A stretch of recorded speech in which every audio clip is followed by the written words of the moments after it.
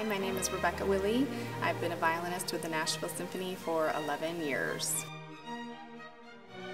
When I was growing up, my dad played with the National Ballet of Canada, and I used to go and see the Nutcrackers.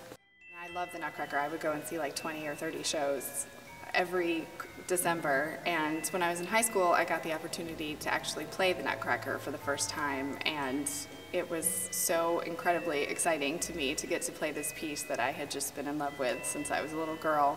And I was already sort of heading in that direction of being pretty focused on the violin, and that kind of solidified my desire to try to make it work professionally. And I still love playing the Nutcracker every year when we play it here.